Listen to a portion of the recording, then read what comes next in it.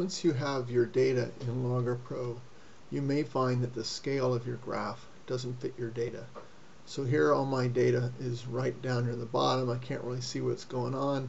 The easiest way to change your scale is just to click on a number and pick, okay, it looks like it's all less than 10. You can type in 10 there. It still looks like I could do better. Maybe everything's less than 2. I could type in a 2 here. So that's generally the easiest way to scale your graph.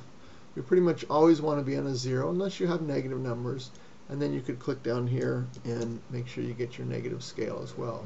Let's go back, make that 0 because we don't have any now. Another way to scale is to drag. If you move your mouse cursor till it shifts to a little squiggly line like that, now I can drag this down.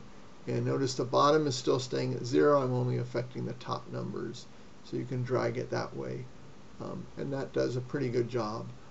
But it puts you in random numbers here, 1.5, 1.6, 2, 2.1, 2.2. So it's not quite as clean as just going in and typing a number and saying now it goes from 0 to 2. The last way you can do it that I don't recommend using, at least maybe just as a start, is autoscale graph. If I click on autoscale, notice I've lost my 0 down here. There is an option under experiment or data. Where is it? I can never find it. Here it is. Nope.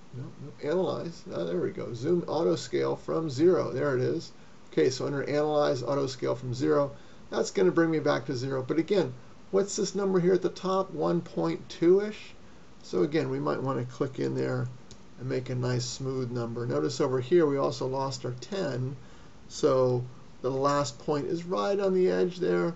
And if we make that a 10, we can see everything more clearly. So manually fixing a number in here is generally a better way to do it than any of the other options. But those other options are there for you for maybe a quick look at your data and then manually set it when you're ready to publish it.